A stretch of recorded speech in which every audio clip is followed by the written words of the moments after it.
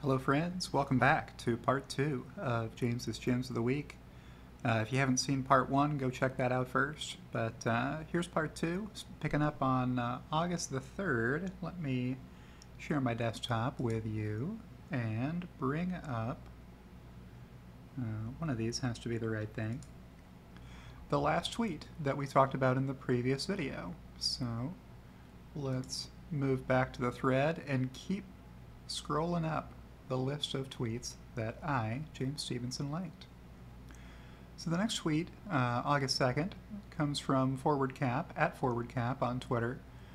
Uber, and to a great extent Hertz, continue to highlight the strong commercial use cases for EVs.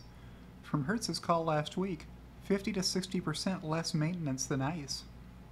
Lower depreciation than ICE, better economics than originally forecasted. So if you take a look at this, wow, that's really big. I'm going to not do that. Let's just go over the highlights here. So yeah, 50 to 60% of the maintenance costs of ICE vehicles, and very confident in the unit economics of EVs. So that tweet is out there if you want to go read the whole thing. Should be easy to find from ForwardCap.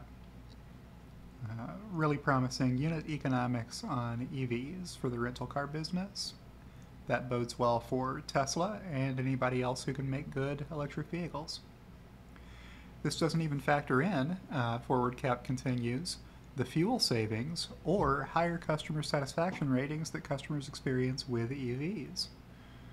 So, an Uber driver says she ditched her Toyota for a Tesla because her Camry costs $600 a week to fuel, compared with $450 for leasing and charging a Model 3. So the benefits are really big and really significant. I'm going to take these earpods out because why do I have earpods in right now? I'm not listening to anybody. So it's just a weird sensation to have noise canceling happening while you're talking into a video that you're recording. Okay. Next up, the list of tweets that I liked. One from Martin Vieca, at Martin Vieca on Twitter. This is the Vice President of Investor Relations for Tesla, who tweeted, over the past few weeks, I've been speaking to some of the largest retail holders of Tesla, listening to their stories of how they became shareholders many years back. I gotta say, many conversations left me speechless. This community is another level. So, I like that tweet. And I like Martin's officiating of the ceremonies at Tesla's annual shareholder meeting. A lot of us gave Tesla the business over the stockholder proposals being read during that event, which is not the most riveting television anybody ever saw. But I think is required, a legally bound requirement of those annual shareholder meetings. So what can you do? Maybe one day we'll figure out a way to not have a million minutes of investors' lives wasted listening to proposals that are definitely not going to be approved. Okay, here's a tweet from Elon Musk saying, cool, what did he think was cool? It's that in an interview with Yahoo Finance, Pete Buttigieg said that Tesla is the largest producer of EVs in this country. He's the transportation secretary for the Biden administration. He also gave Tesla the credit for its role as a leader in the EV revolution. So that's why this is news. The administration has not always recognized Tesla as a leader in the EV revolution. So thank you to Jonna Kreider, at JonnaKreider1 on Twitter, for that article and bringing it to Elon's attention so it could be brought to the attention of many other people as well. Good to see that. Gary Black has a tweet here that I liked. Tesla 3-for-1 stock split should pass easily at the annual meeting of shareholders tomorrow. So this was August 3rd, talking about the August 4th meeting. And will go into effect. So he got the date wrong. It's not Monday the 22nd, it's Thursday the 25th, which is kind of a weird date. I don't really understand how they picked that date. But he said in 2020, Tesla stock rose 81% during the 3-week period between the split being announced and the effective date of the split, which was August 31st of 2020. So, and here's the chart of that happening. So this is not to promise that the same thing will happen again, because the stock market is rarely so predictable. But I thought it was a good tweet nonetheless. Here's a tweet from Tesla Historian that I liked. This day in Tesla Q history. Apparently I'm a low IQ idiot who is still bullish on this junk-rated stock. So what are we talking about here? Well, we got two tweets. We got a 2-for-1 from Tesla Historian this week. The first from Tesla Charts. Pro tip for Tesla bulls. If you were doing well enough in life that the stock price actually doesn't matter to you, you wouldn't be trolling people on days like today. When you do, you're telling everyone how your life has been a miserable failure. Oh, the irony. The irony so thick you can cut it with a knife. Glad I got my coffee. That's one of the reasons why part 1 was so short, and I needed to break this up into a 2-parter. You gotta have your second cup of coffee, don't you? You have to keep going. Next, a tweet from Enron Capital in reply to Tesla Charts. Anyone who can read a financial statement is already short Tesla. Oh, come on. Yeah, so I'm not going to read the rest of that tweet, but you can see it on your screen. And, you know, in classic, characteristic Tesla historian fashion, these remarks and the date upon which they were tweeted are appropriately demonstrated visually on the stock chart for Tesla. So we all know how this story ended. All right, so that's that tweet. Next, a tweet from S. Bomic23, Sean. So I'll click through here and scroll up so I remember the context. Oh yeah, so I was wishing a happy 4th birthday to this update letter from Mark B. Spiegel to the people whose money he invested in $42 split-adjusted strike Tesla put options that expired worthless 18 months later. So I'm definitely not going to read you this, which is bigger if I don't click on it. But you can feel free to pause this and read his investor letter that he had to send out as an update. And so we have an update here from this year, from July of 22. Since inception on June 1st, 2011, the fund is up approximately 109.6% net, while the S&P 500 is up 283%. So the trick being used here is this is not the average annual return. Oh no. This is over the 11-year period. The fund has managed to only double investor money, whereas the S&P 500, if people had just put their money into SPDR's S&P 500 index tracking instead, they would have made more than double the amount of return on their investment. And the Russell 2000 is up 158% since inception. Oh, here it is. The fund has compounded at 6.9% net annually versus 12.8% net annually for the S&P 500, 8.9% for the Russell. So, yeah, investors in Stanfill Capital management funds are perhaps not very happy with their returns. Okay, so I like that tweet. Next, a tweet from TrungFan at TrungTFan on Twitter. Never deleting this app. So what's this say? Well, John W. Rich, fake tech executive, tweeted congratulations to the IRS on winning the $846 million Mega Millions jackpot.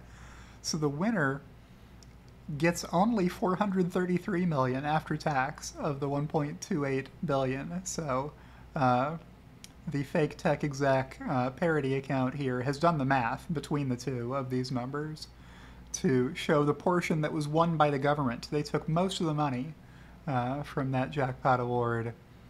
Wait a minute, are you telling me the lottery is nothing but a state-sponsored tax collection scam? No, the lottery is actually used to catch time travelers. That's funny. So yeah, I've also heard the lottery described as a tax on people who are bad at math. That's a good one. Don't play the lottery, folks. The lottery is not. Um, the odds are not in your favor when you play the lottery. That's for sure. Your expected return, if you've taken statistics classes before, is a negative number, and it's not a small negative number either. Don't play the lottery. Next, a tweet from Alex, AJ Tourville, on Twitter. When it comes to Tesla ownership, I'm glad so much of the stock is held by retail investors rather than institutions, which is a great tweet. Stephen Mark Ryan tweeted, "We'll never get tired of people who said absurd things being held accountable. I look forward to this happening to me in the future, too.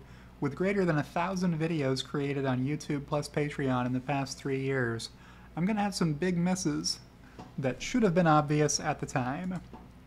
So, I replied, "Something tells me you're going to be proven right about a lot." Stephen Mark Ryan gets a lot right, or that's the track record. Oh, so this was me promoting episode 6 of Who's Hating Hard on Tesla Today. So, James's Gems of the Week is not the only recurring feature on my channel, James Stevenson, which I remarked to Farzad is an ego project. My whole YouTube channel. It's all about me. It's my likes of the week. Darn it, that's what's important. That's the content people need out there.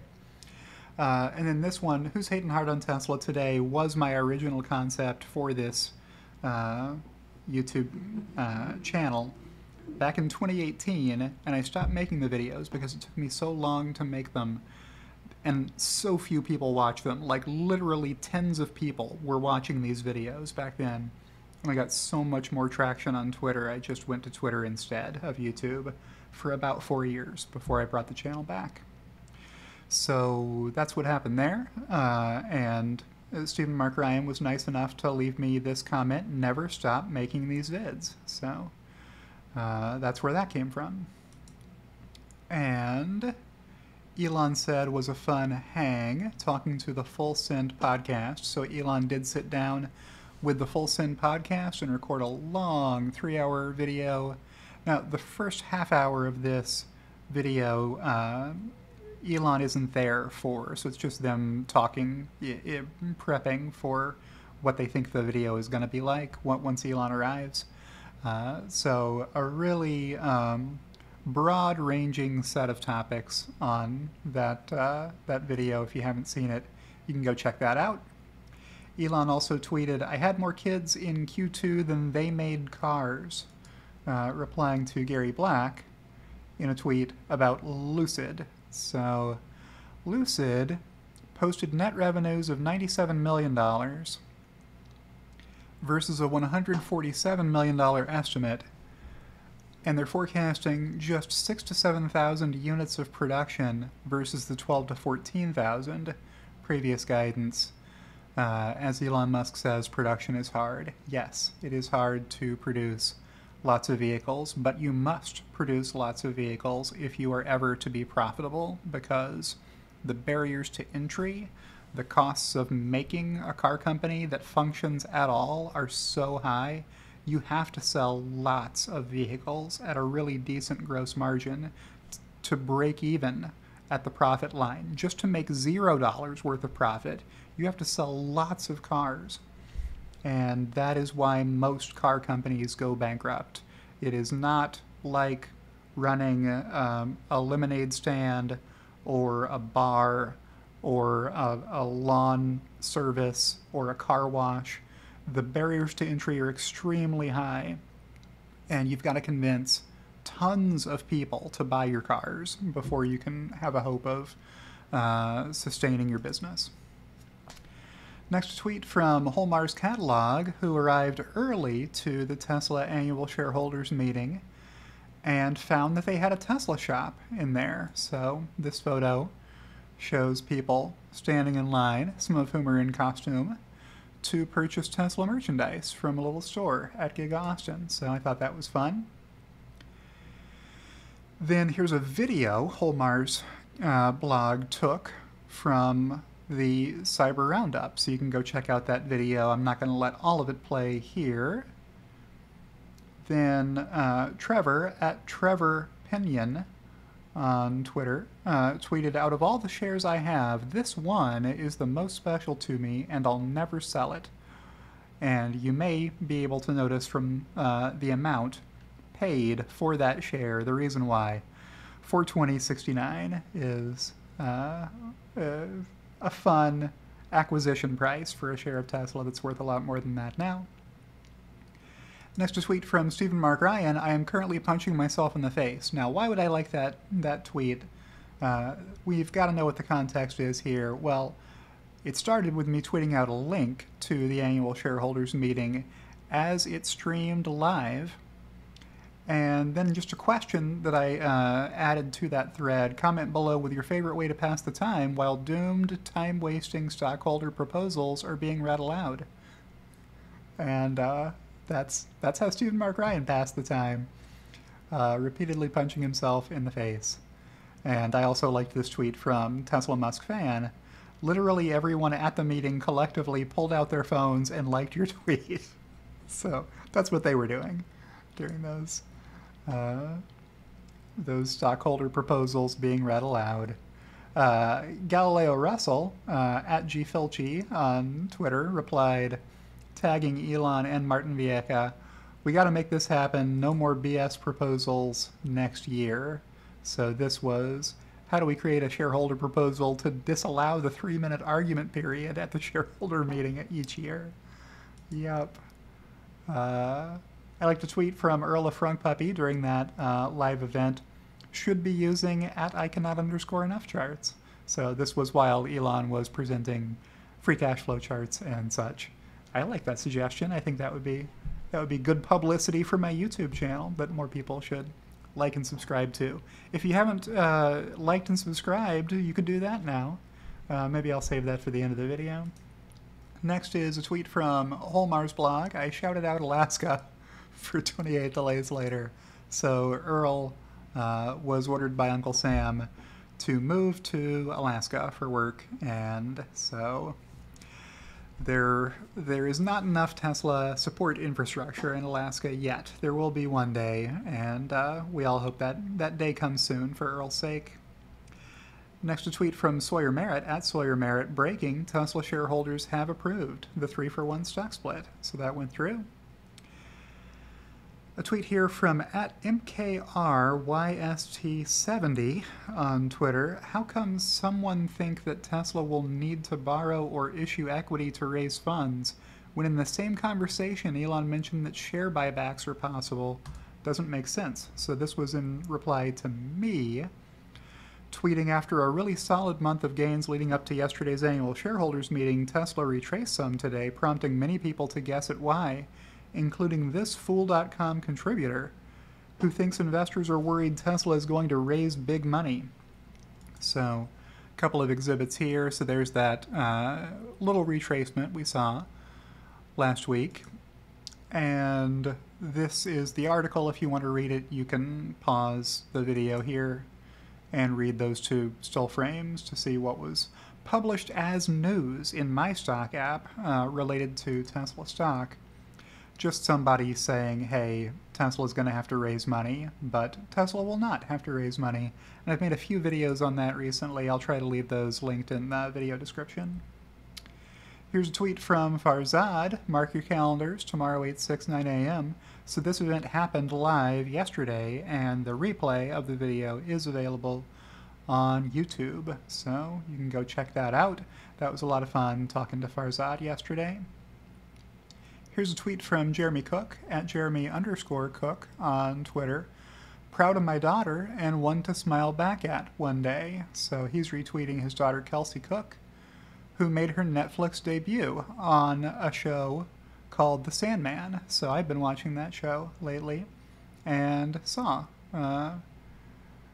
Kelsey's appearance in Sandman and thought it was pretty great. So I like that tweet. Jeremy Cook is one of my Patreon supporters, so one added unadvertised benefit of being a Patreon supporter is that you stand a better chance of getting a like from James on Twitter when you are. You also get early access to some of the videos that I produce, including James's Gems of the Week, which Patreon subscribers usually get a week early access to or thereabouts. My Tesla Weekend at 4K Podcast tweeted, "I spent some time digging before realizing this was something you'd know off the top of your head. So thank you for sharing the links and insight to make it a better video. That's what I love about the Tesla community. This is just what we do." So this is Brian from My Tesla Weekend, who put out a good video and consulted with Tesla Herbert and me to do some research before recording that video, specifically on treasury stock and the buybacks that Elon mentioned and how exactly that would work. Can you buy back shares and then hold them as treasury stock and sell them in the future if, you know, the stock price goes way up or you want to raise more cash for some reason? And the answer is yes, you can do that if that's the way that you buy them back. There's also another way of buying them back where you cancel out those shares so that they don't exist anymore. And if you do that, then no, you would have to do a new equity raise to issue more stock. So, good topics there. And the next tweet from My Tesla Weekend: "Would anyone like to see an interview with Farziness?" This is Farzad Mesbahi. On my channel, he's so smart and clever and knows more about the inside workings at Tesla than almost anyone who isn't bound by an NDA. So I clicked like on that tweet. Here's a tweet from Gary Black updating people on the legal jargon from the Twitter suit. So I'll leave that. That's probably not even big enough for you to see if you pause that, unless you've got a 4K TV or something. But there's those screenshots. You can go look it up on Twitter if you would like. Here's a tweet from Bradford Ferguson at Brad S. Ferguson. 30 million SUVs were sold globally in 2020 according to Statista, and people don't think that Tesla can sell 2 million SUVs globally? Tesla doesn't just appeal to people who currently own luxury cars. In 2019, 62% of trade-ins were non-luxury vehicles. The average price of cars exceeds $45,000, so people think that Tesla's going to have a really hard time selling more cars as time goes by, but prices are just higher than they've been in the past. You know, you can't go buy a car, a new car for $15,000 that's, you know, a car you want to drive anymore. Those days are gone. And people do trade up when they buy Teslas most of the time. You know, people are trading in Hondas and Toyotas to buy Teslas. And that's going to continue to be true into the future. We're getting close to caught up here with a tweet from Alex at Alex_A_Voigt on Twitter. "The i3 is history. BMW has delivered the last 18 gold paint i3s out of 250,000 delivered ever to its own museum, and a new BEV won't be delivered until 2025. With a below-average operating profit, shrinking sales, weak demand, and a poor outlook, the company is in trouble. So BMW, get your act together. Get serious about making electric vehicles. It is important to your company's survival that you make good EVs." And that's not just BMW that I'm chastising here. That's every company that isn't serious about making really competitive, really compelling electric vehicles. You need to get on that. Time is running out for your company if you don't have really good electric vehicles. And the last tweet that I liked from Farzad Mesbahi, in case you missed it, chapters included in the video. So Farzad went back and labeled that live stream painstakingly with the topics that we were discussing. So if you want to browse through, skip around and see the topics that you're interested in, this was a very wide-ranging discussion that was a lot of fun.